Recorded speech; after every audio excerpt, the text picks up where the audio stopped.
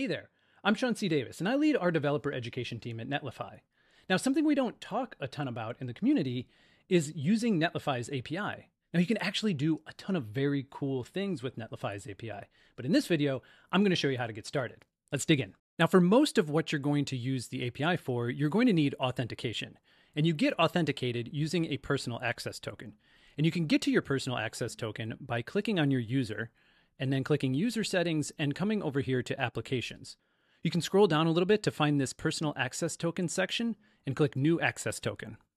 Go ahead and give it a name. I'm going to call mine API Test Number 1. And then for security reasons, we recommend that you choose a finite expiration time. I'm just going to leave mine at 7 days, which is the default for now. Then I will generate the token.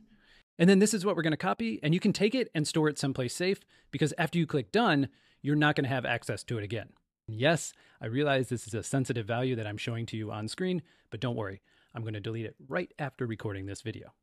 And now I can copy this, click Done, and now I have what I need to be able to access the API on behalf of my Netlify user.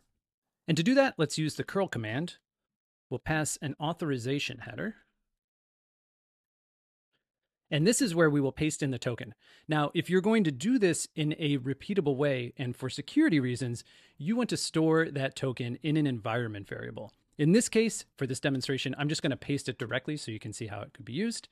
And then we will pass our API endpoint. And so that is api.netlify.com/API/v1. And let's list out our sites. So /sites is that endpoint. And there we go. I get a ton of information.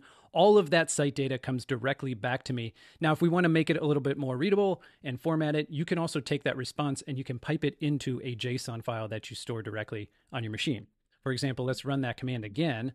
And let's say mysites.json. And when that command completes, you can open up your favorite code editor, format that file, and you can see that all of your data is now available in this mysites.json file.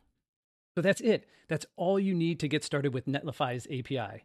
So go build, share those creations with the world, and happy coding. I'll see you next time.